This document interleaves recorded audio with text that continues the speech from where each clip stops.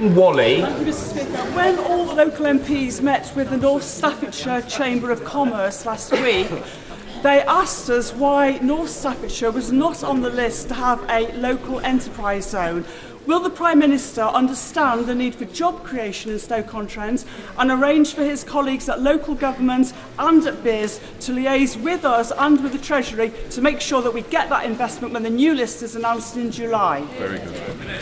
I completely understand the point the Honourable Lady makes, but particularly in Stoke, where the Potteries community... I wish the Shadow Chancellor would occasionally shut up and listen to the answer.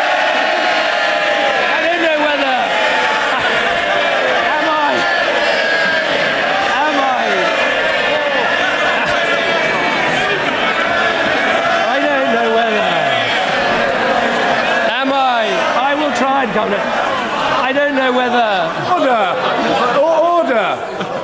Other members can now follow the Prime Minister's advice to the Shadow Chancellor. We need a bit of order. The Prime Minister. I may be alone in finding him the most annoying person in modern politics, but anyway, I'm sure... No, I think...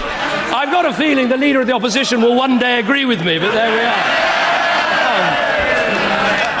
Right, where were we? The potteries, yes. Look, clearly there are massive issues because of the decline of the potteries. I completely understand the need for Stoke to have that support. I think it's very important that she's working to bring together the pottery communities, including other MPs, including the local enterprise partnership. And yes, I'll certainly ask my right honourable friend the Chancellor to look at whether it can be in the next lot of enterprise zones, because we want to help the pottery communities that she represents. Order, Mr. Malcolm Bruce.